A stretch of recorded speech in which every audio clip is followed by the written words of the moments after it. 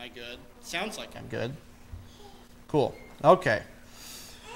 It's good to see you all again. I always love preaching Sunday school, and I just love being up here, being able to talk to you guys. And I'd just like to preface this with a quick note.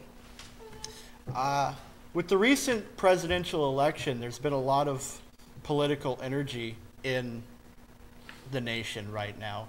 And I just wanted to talk a quick second and give this preface because I'm not trying to lead you in any direction.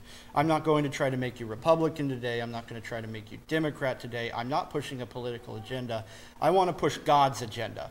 That's the plan for today. So as I go through this, I'm just going to warn you, I'm going to talk today a little bit about voting and why it's important, especially for our nation, that we do vote.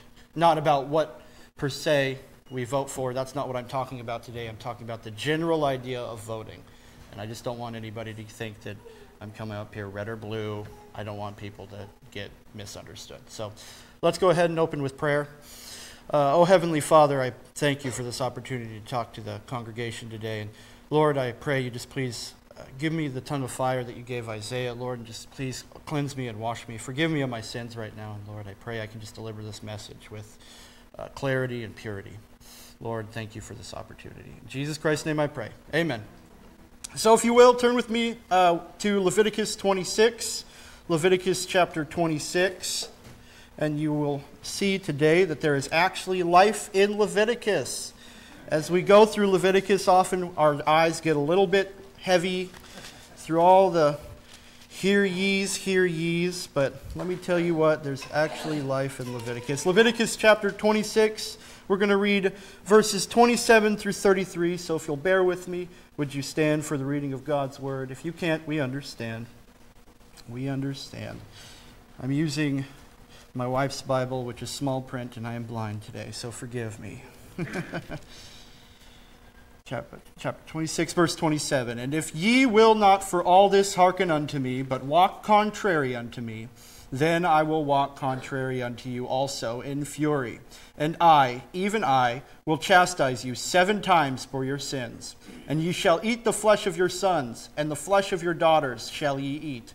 And I will destroy your high places, and cut down your images, and cast your carcasses upon the carcasses of your idols. And my soul shall abhor you.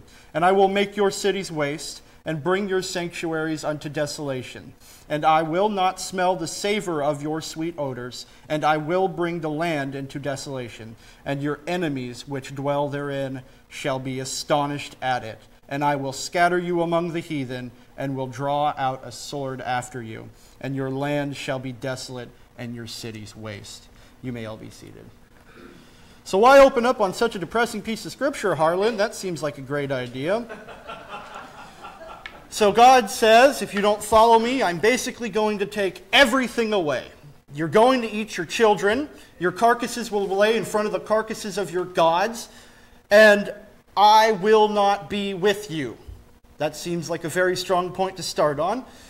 And it can be very scary sometimes because we can get into the thought process of, oh no, if I slip up even a little bit, God's not going to be with me and I'm going to start eating my kids.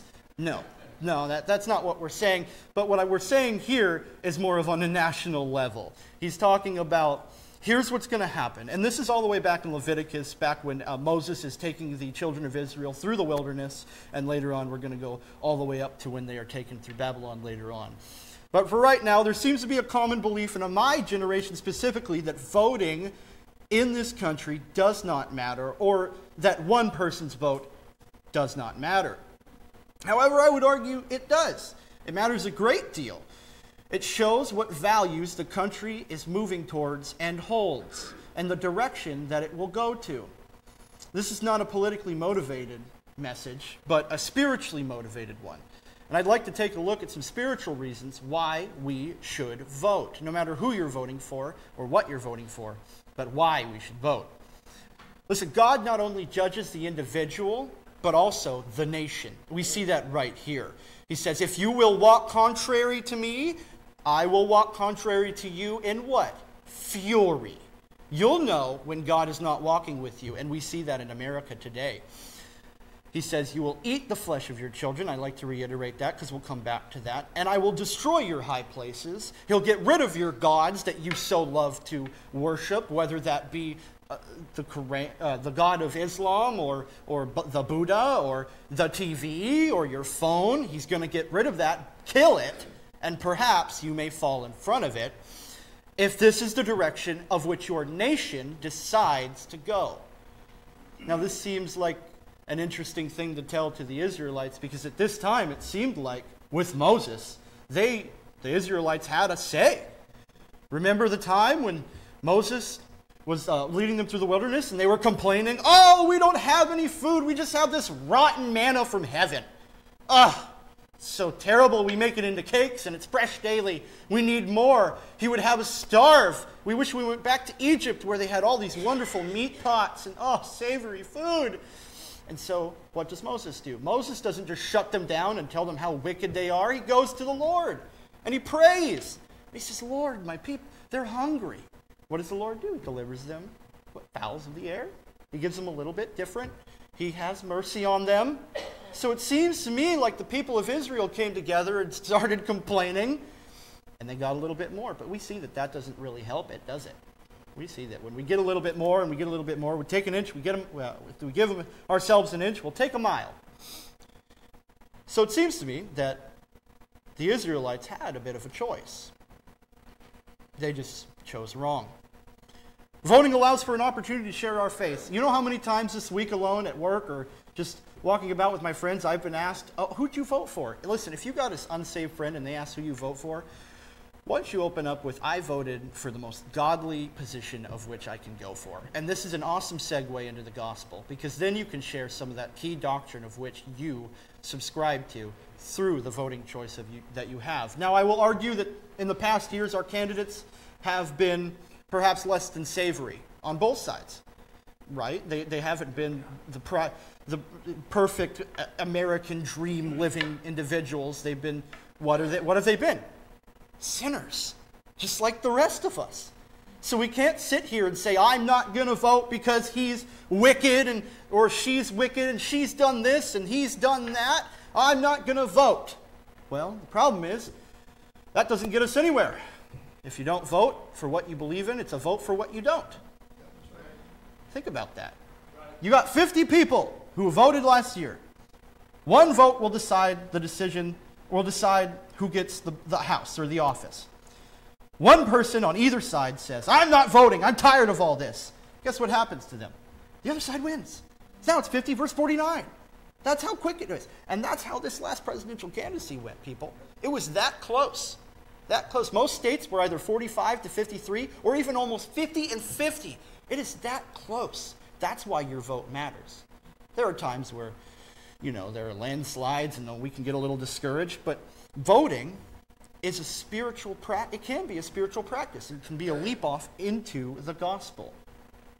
Number 3, Christians should always be fighting for what is right, especially on a national level. If you have an apathy towards your government and what they're doing, and you say, the Lord will handle that. Listen, maybe the Lord's handling it through you and the ability to vote. That might be a thing. Let's see. Leviticus 11:44. I'm going to fire these off. You can look them up with me. I don't know if I'll have enough time to get through it, but I just want to fire them off, so I'm going to go quick. Leviticus 11:44. For I am the Lord your God. Ye shall therefore sanctify yourselves, and ye shall be holy, for I am holy. Neither shall ye defile yourselves with any manner of creeping thing that creepeth upon the earth. Number 2, Leviticus 11:45. For I am the Lord that bringeth you up out of the land of Egypt to be your God.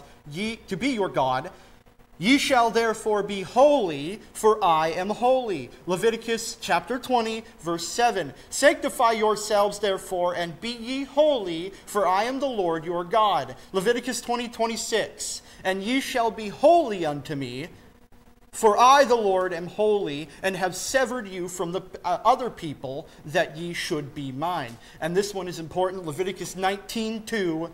Speak unto all the congregation of the children of Israel, and say unto them, Ye shall be holy, for I, the Lord your God, am holy. We take this verse the verse in 1 Peter 1:16 because we are part of the new church age, and we look at those words, "Be ye holy, for I am holy." And we apply it to the individual. And it seems to be that's where that stops. But that word, I'm going to put on my brother Rob Harding hat real quick because we haven't seen him in a little bit. That word ye, that's addressing multiple people. That's a multitude of people. Ye in 19:2 is addressing a nation, making national choices. The nation of Israel, be ye holy, for I am holy. Now we can take it and be on the individual level of, I'm going to be holy like the Lord is holy because I worship the Lord God. I'm not going to drink, I'm not going to smoke, I'm not going to chew, and I'm not going to go with girls that do. But as a nation, perhaps we should take that and adopt that as well in our policies and our moral understandings. Because if we look at 1 Peter 1:16, look at how it's written. Because it is written, be ye holy, for I am holy. He's referencing all of those. And all of these other pieces of Scripture were in reference to who? Moses? No. Aaron? Caleb? No, the nation of Israel. They were in reference to the nation of Israel. Nation of Israel, be ye holy, for I am holy. I am the Lord your God. That's what he said. Jesus references it in the Gospels as well. So with the recent presidential election, we've seen more people becoming politically charged, and this is a wonderful thing. I think this is awesome. We've seen more young people voting than ever, mostly because of how social media works and the buzzwords we have and all the short-form content that politicians can be pushed out. I love the idea of young people voting. The only downside to that is that young people are voting. So we don't have the smartest or most developed individuals right now pushing towards what we want to go towards. So that can lead us to problems like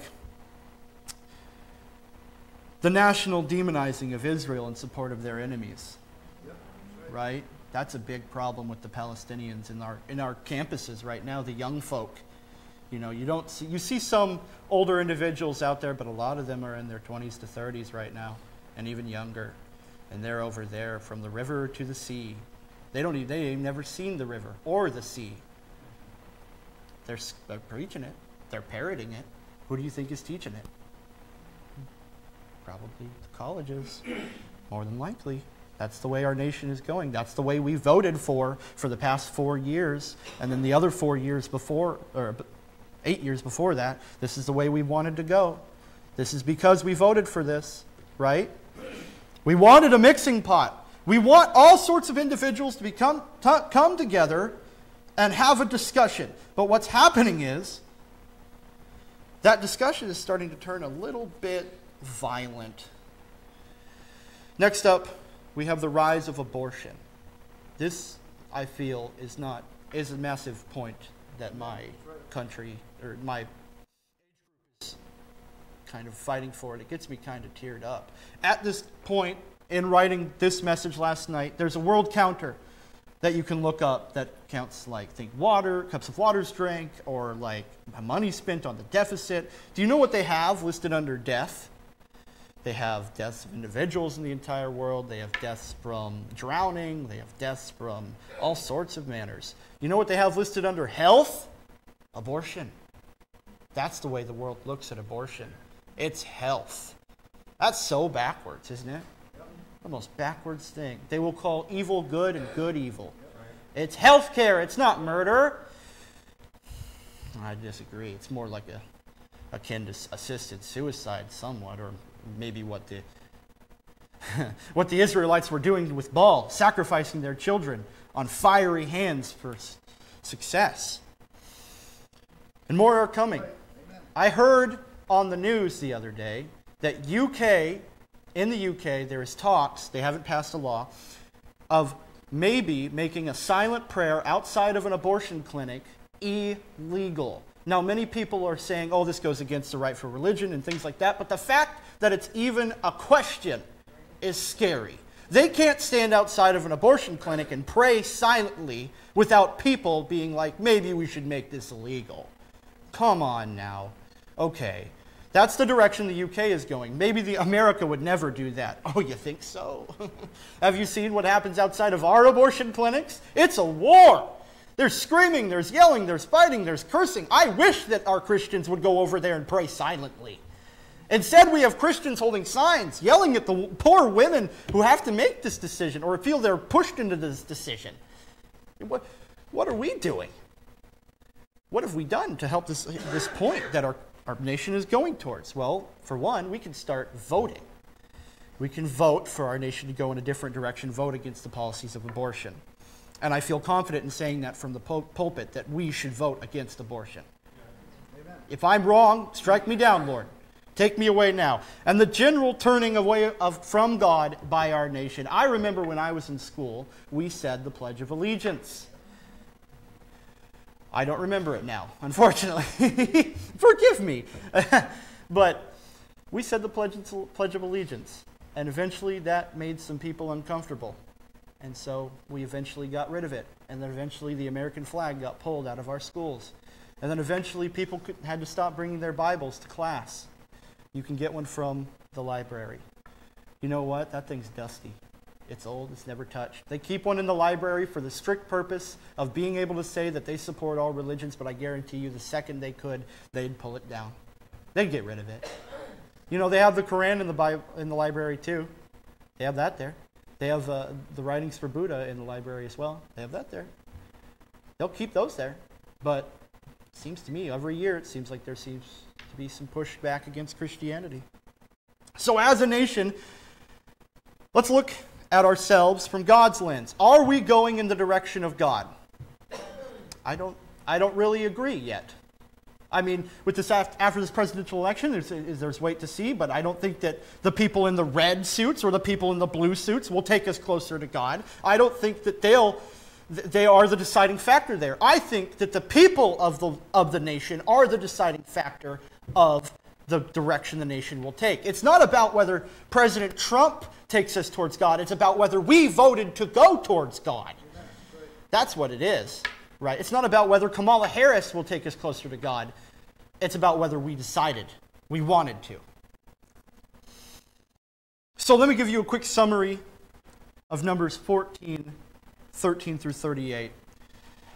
You can read it real quick as I summarize. Moses intercedes between the Lord and Israel, referencing that the Egyptians, if they see that Israel has fallen and all people died in the wilderness, that will bring a bad name unto the Lord. That's his defense. The Lord is saying, I'm going to end these people. They're wicked, they're hard-necked, and he looks at Moses and he says, I'm going to make a new nation out of you. And Moses says, please, no. Let's think about this for a minute, not like the Lord hasn't already. Don't you love when people are like, oh, I got to help the Lord out. Oh, no, the Lord's overreacting again. I better talk to him, you know. It's almost like we can take the power away. It's almost like God didn't think that Moses would come to him and beg for the people like he was a good leader or something. It's almost like he didn't put him in place. Did he? I'm sure he did. So he goes to the people and he brings this preface, and the Lord's decision is to cause the people. He says, okay, Moses, the people are going to wander for 40 years, and then their children are going to go and take the Holy Land. And all this is because of a couple of spies came back, and they said, it's not good there. It's scary.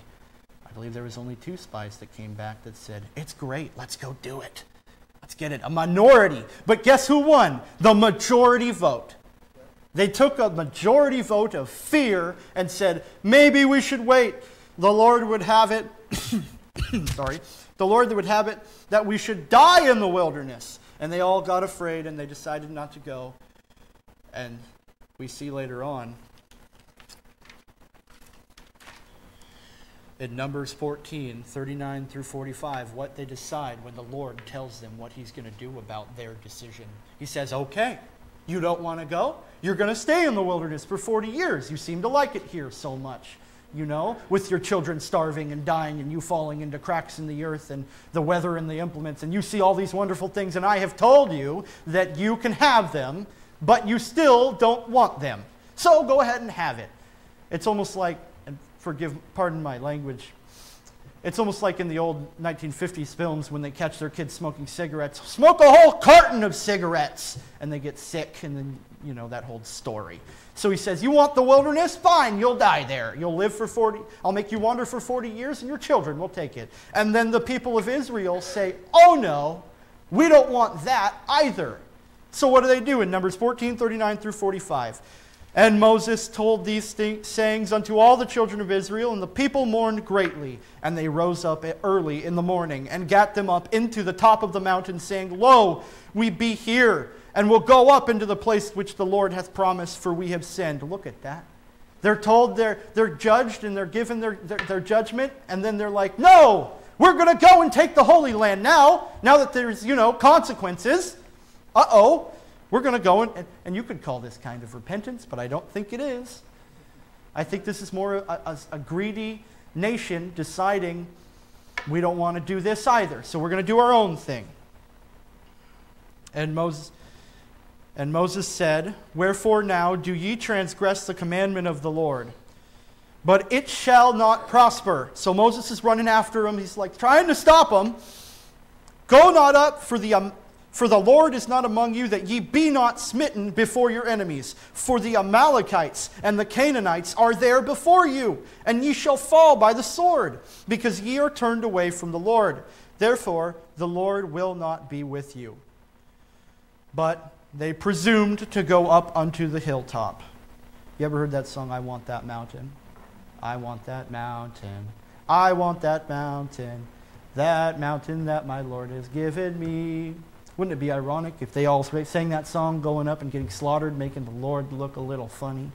Perhaps they should have just listened to the Lord when he said, you're going to wander for 40 years. Perhaps they should have said these old lines, yes, Lord. Yes, Lord.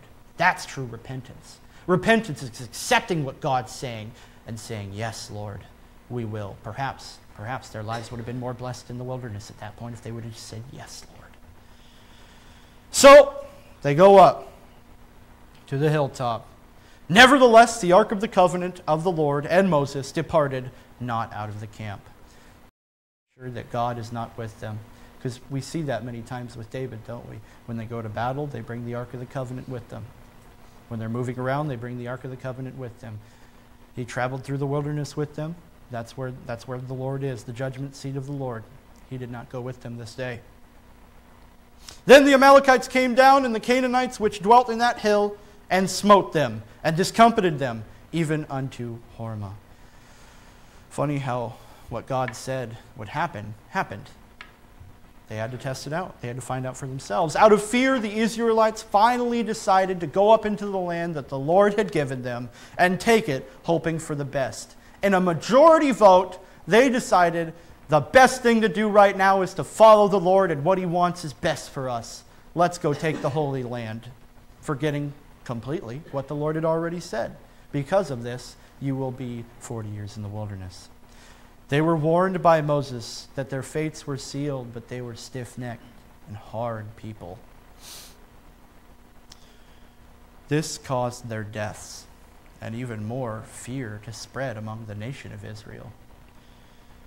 And as they told stories to their children for that 40 years, perhaps their children only listened to the parts where they're like, but the Lord said, you guys will take it. And so that's why they went up with Joshua later on.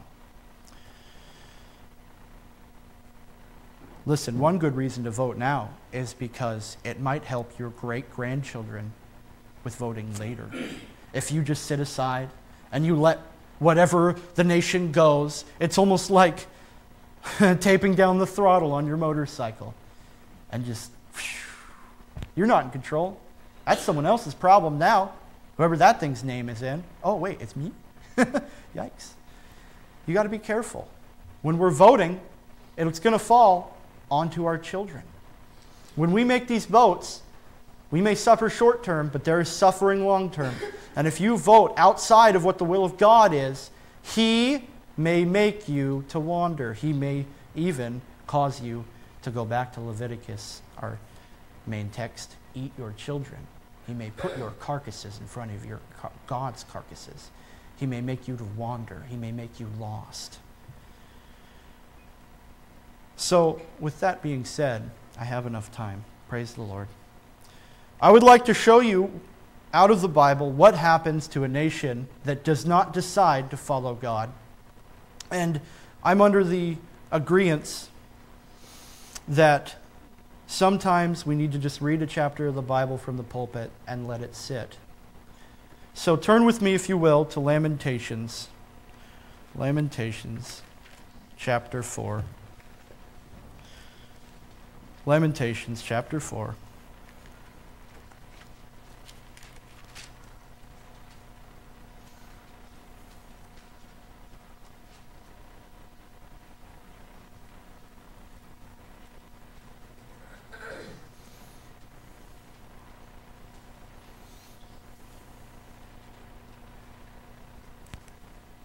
Oh, my bad. I turned to Ezekiel. Here I am. Small print. Lamentations chapter 4. We'll begin, if I can hold your attention. How is the gold become dim? How is the most fine gold changed? The stones of the sanctuary are poured out in the top of every street. The precious sons of Zion, comparable to fine gold, how are they esteemed as earthen pitchers, the work of the hands of the potter? Even the sea monsters drew out the breast. They give suck to their young ones. The daughter of my people is become cruel, like the ostriches in the wilderness. The tongue of the suckling child cleaveth to the roof of his mouth for thirst. The young children ask bread, and no man breaketh it unto them.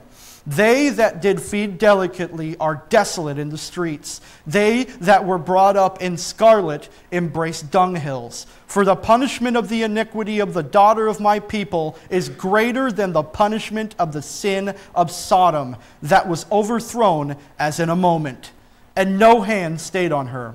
Her Nazarites were purer than snow. They were whiter than milk. They were more ruddy in body than rubies. Their polishing was of sapphire. Their visage is blacker than a coal. They are not known in the streets. Their skin cleaveth to their bones. It is withered. It is become like a stick. They that be slain with the sword are better than they that be slain with hunger. For these pine away, stricken through for want of the fruits of the field. The hands of the pitiful women have sought in their own children. They were their meat in the destruction of the daughter of my people. The Lord hath accomplished his fury. He hath poured out his fierce anger, and hath kindled a fire in Zion, and it hath devoured the nations, the foundations thereof. The kings of the earth and all the inhabitants of the world would not have believed that the adversary and the enemy would have entered into the gates of Jerusalem. For the sins of her prophets and the iniquities of her priests that have shed the blood of the just in the midst of her, they have wandered as blind men in the streets. They have polluted themselves with blood, so that men could not touch their garments. They cried unto them, Depart ye, it is unclean. Depart ye, touch not. When they fled away and wandered, they said among the heathen, They shall no more sojourn there. The anger of the Lord hath divided them. He will no more regard them. They respected not the persons of the priests. They favored not the elders. As for us, our eyes as yet failed for our vain help. In our watching, we have watched for a nation that could not save us. They hunt our steps, that we cannot go in our streets. Our end is near. Our days are fulfilled, for our end is come. Our persecutors are swifter than the eagles of the heaven. They pursued us upon the mountains. They laid wait for us in the wilderness. The breath of our nostrils, the anointed of the Lord, was taken in their pits, of whom we said, Under his shadow we shall live among the heathen. Rejoice and be glad, O daughter of Edom, that dwellest in the land of Uz. The cup also shall pass through unto thee. Thou shalt be drunken, and shalt make thyself naked. The punishment of thine iniquity is accomplished. O daughter of Zion, he will no more carry thee away into captivity. He will visit thine iniquity. O daughter of Edom, he will discover thy sins. This is a very powerful piece of scripture about the fall of Jerusalem to Babylon. the final taking away of the Jews. It paints a picture of poor, destitute men. Poor, destitute men. Bones and skin, that's all that's left. Women so hungry, they're eating their children. This is what Leviticus was talking about. This is what they were warned about generations before. I pray that America doesn't fall into that same problem that they did in Lamentations. I pray we don't read Lamentations someday and look around and say, oh no, we're that. I want to be holy like God is holy. I want our nation to be holy like God is holy. So I'm going to vote for our nation to be holy like God is holy. So as we go forward, I would like to remind you that there is one way to turn a nation around, and that is the Lord Jesus Christ. The death, burial, and resurrection of our Lord and Savior that saved us from sin, that defeated death, and by believing in him, thou shalt be saved. The first step is to get saved before you can make a godly decision. That's the best godly decision. That's the one that's going to affect your life the most. The second step after you get saved, make godly decisions. When you get that ballot, and the ballot says, should abortion be allowed in Washington? Up to what term? Make the decision. I want you to pray about it. And I think it's a good time to talk about this because all is said and done. There is no bias here. There's some bias against abortion, I'll admit that. But please, pray for our nation. Vote righteously. And continue to serve the Lord. Let's bow our heads in prayer.